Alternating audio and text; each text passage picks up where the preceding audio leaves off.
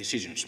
So our first speaker is Professor Daniel Osorio, and Daniel's story is a story of color, from studying the signals of different visual environments to how the animals see them, how their vision adapts and evolves over time. And throughout his academic time, he has studied a plethora of organisms, including and probably not limited to butterflies, birds, primates, and cuttlefish, cephalopods. Sussex is very happy to have Daniel here. He has been here since 1992, and he's the director of the EB Department, Evolution, Behavior, and Environment. And today he will be talking about cuttlefish, and he's a true representative of the diversity of research that happens in the life sciences. So without any further ado, Daniel.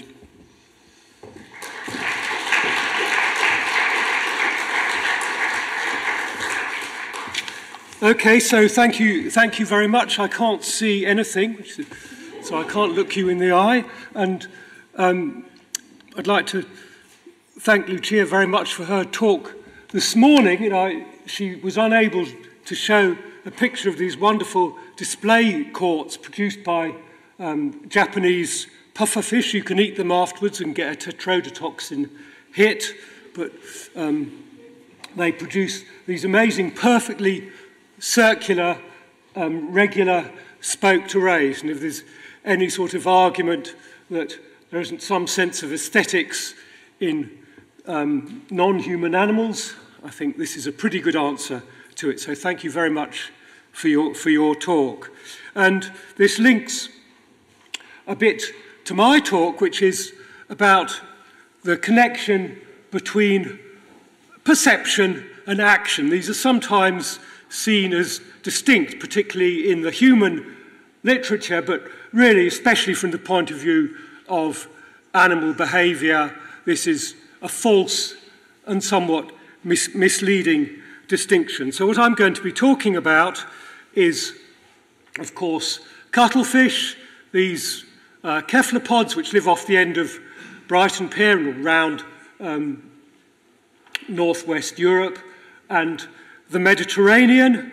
And you can see on their skin here these multiple dark spots which are called chromatophores, and they have a very complex multi-layered structure of 3 chromatophores and then other controllable materials beneath them in their skin. And crucially, each of these chromatophores is under direct motor neuronal control, essentially independent motor neuronal control from the brain. So we have, if you like, a highly controllable behavior that we're going to return to at the end of this talk, expressed directly on the skin.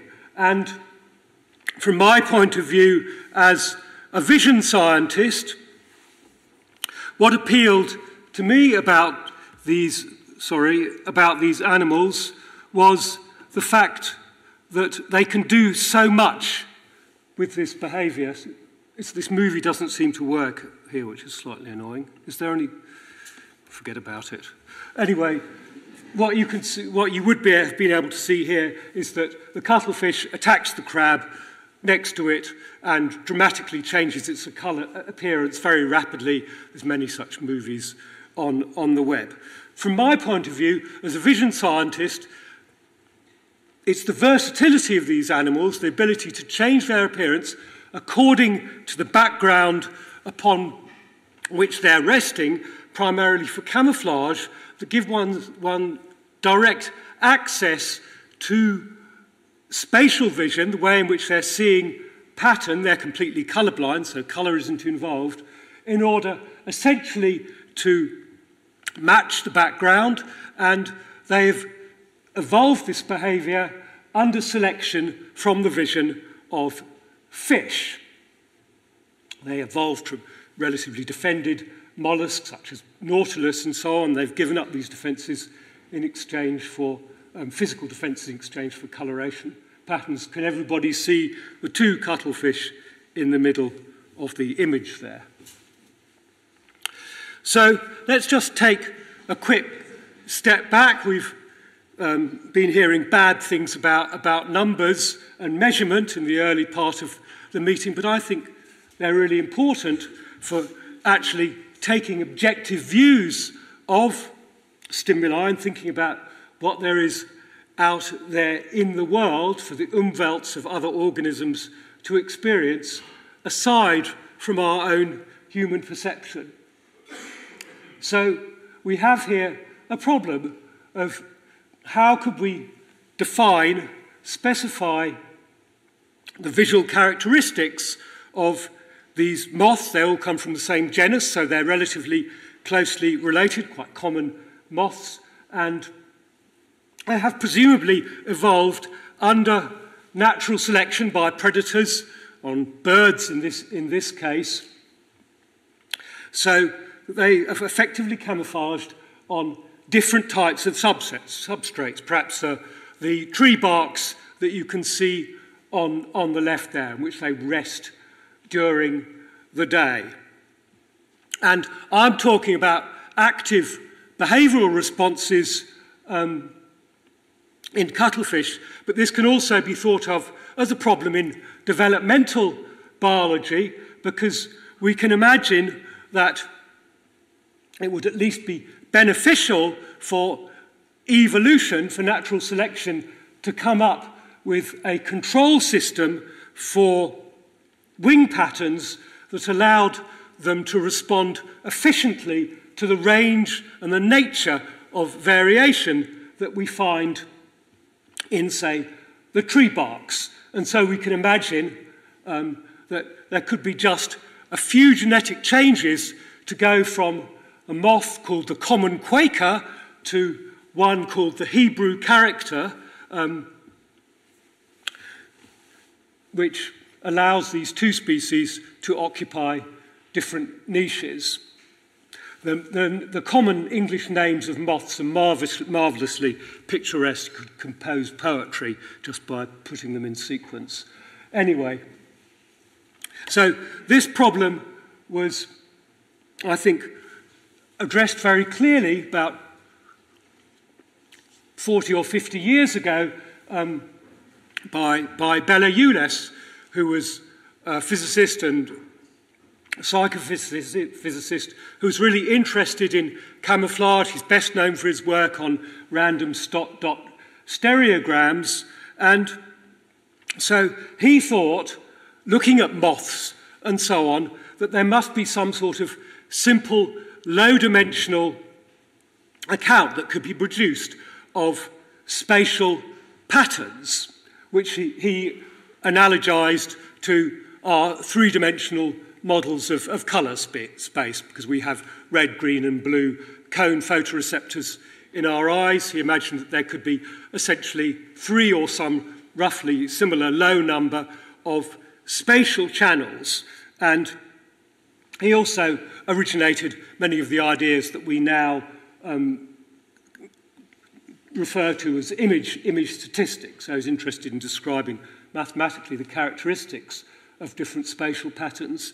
And he came up with what was called texton theory, and he hoped to discover the sort of basis set of spatial representations represented by these textons that applied to human vision. And he was, in fact, unsuccessful. And so the point I want to make here is that this is a hard problem from the point of view of vision science. We do not have a simple low-parameter model that allows us to specify in a way that would satisfy someone interested in producing computer graphics, for example, the differences between these tree barks from the point of view of human vision. And so, from the point of view of vision science, understanding how camouflage works and how it evolves under natural selection, or in the case of cuttlefish, how they choose their coloration patterns, is not straightforward at all. And just before we get back to cuttlefish, I will refer briefly to an experiment I did on another species that lives off the end of Brighton Pier, the common plaice fish, as in plaice and chips. And they're also very good at camouflaging themselves. They live all very similar kind of habitat, and they can produce a very wide range of patterns, but by mixing a basis set of just 2 patterns, one of which is sort of blotchy and smooth, and the other is more punctate spots. And they can flexibly combine these 2 dimensions of variation to match effectively a range of background, the range of backgrounds on which they encounter. So now let's turn to cuttlefish camouflage. So, as you probably know already, cephalopods, octopus, squid and cuttlefish can produce a huge range of coloration patterns. They do this for communication and, of course, primarily, as I've said, for camouflage. And here we have sort of diverse, somewhat frivolous examples named by Christopher Tyler, and from work I'm going to refer to a little later. And I've mentioned the chromatophores. The chromatophore expression is normally coordinated centrally in the brain into 35 main components. So there's essentially 35 degrees of freedom in what these animals can do to produce the range of coloration patterns that they actually use. That contrasts with the 2 degrees of freedom we just saw in the case of place. So we have about 35 components, and they're all fairly straightforwardly identifiable, which is very helpful for us. We don't have to use machine learning or anything of that kind to pick them out in the images. You can just get somebody to score them and their level of expressions fairly easily. So some of them are light and some of them are dark, and you'll see these cropping up in the images I'm going to show as I go on. So, of course, we can see that in principle they can produce some silly astronomical number of coloration patterns, and from what I've just been seeing, it really is quite interesting to try and understand how they use the this behavioural potential and how they coordinate their expression to match natural backgrounds.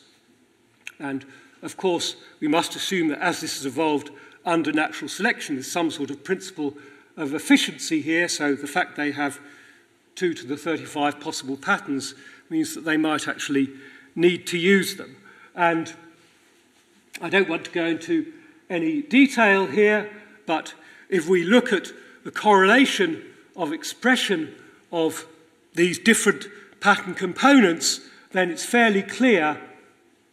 We can't absolutely prove that they can produce every possible pattern, but they seem to be able to express them independently of one another. So they are under fully independent control. There's no fixed sets of combinations that they need to use. So I'd now like to turn to the type of experiments we do, describe 2 sets of experiments, and then come to some overall synthesis at the end.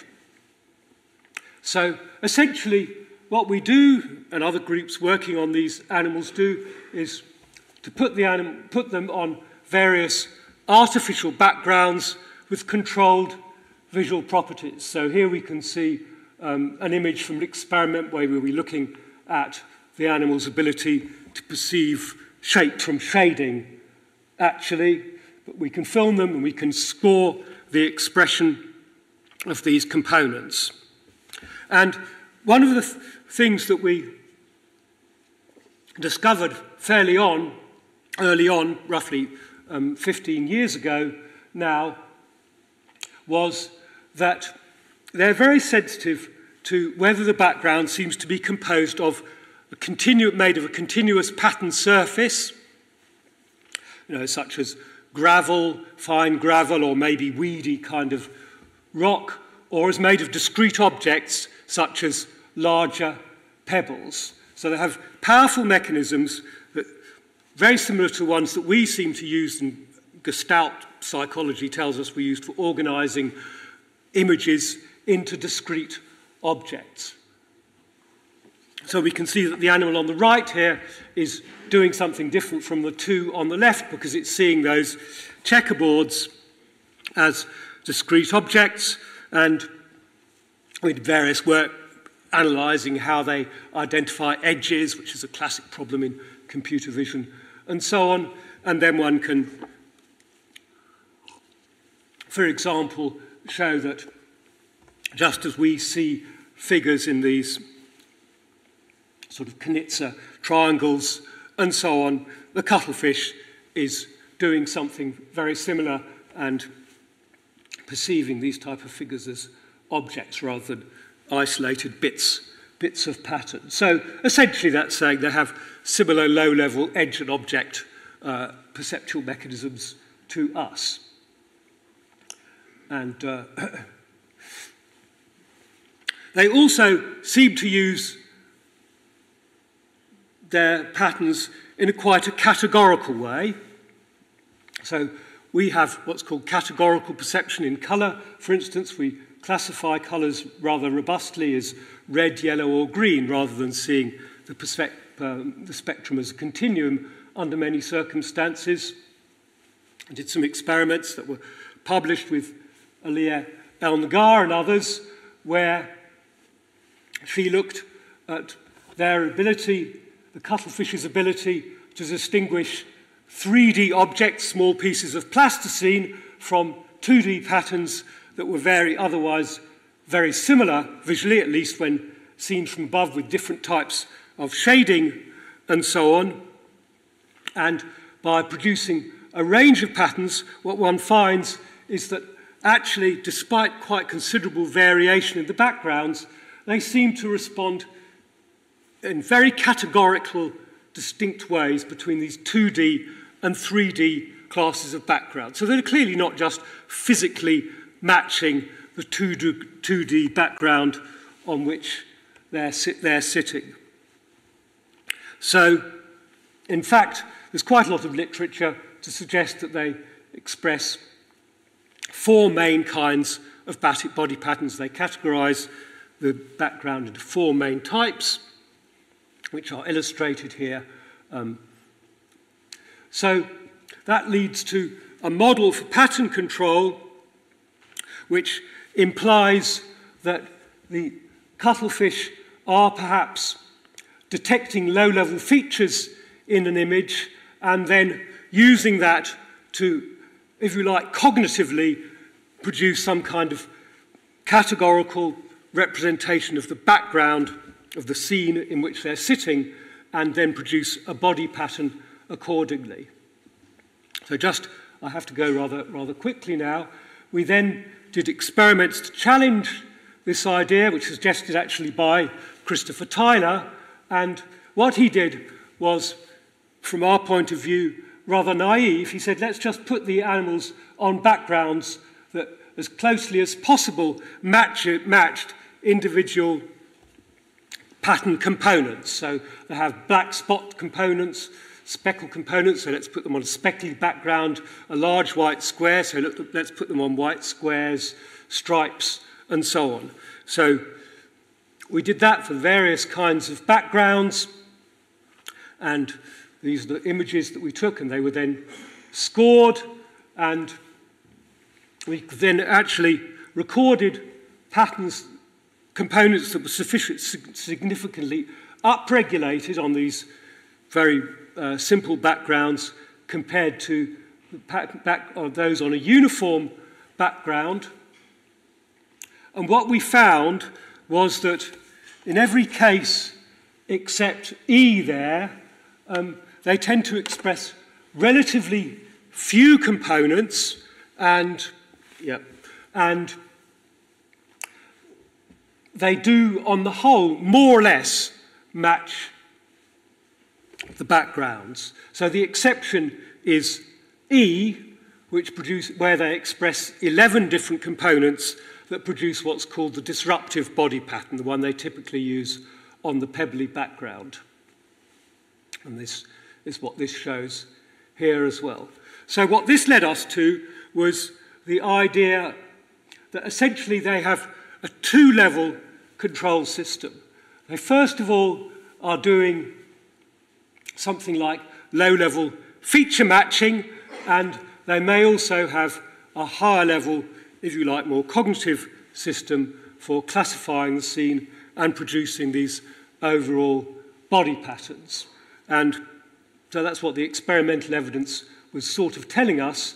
And it turned out that this behaviour, I've just got one minute to go, very nicely matches work done by Gilles Rand, Sam Reiter, and their colleagues in Frankfurt, who cut out the first half of this system and just looked at the spontaneous activity of about 17,000 chromatophores and correlations in chromatophore activity.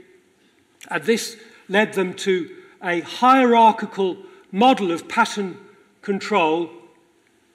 So there's a motor system which is organised hierarchically with gross body pattern organisation, a pattern component level of organisation, and then even subcomponent levels of organisation like this. So we have a hierarchical motor system, and we can see perhaps then how this might fit into our model of the visual behaviour, where we have a scene classification mechanism feeding into a high level of the motor control pathway, and then feature matching fitting in lower down. So this, I don't have time now to go through that, but this reminded me very much of ideas of more traditional motor control, where we have animals sometimes producing stereotyped movements, gaits, for example, as we can see on the right here, and also the ability to finely tune responses according to much more specific sensory inputs. And with that, I will thank you very much.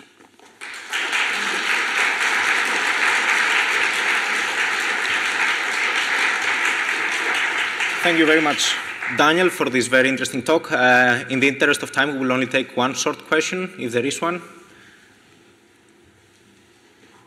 There is a hand there. Someone can pass a microphone, please. You just need to turn it on. Oh.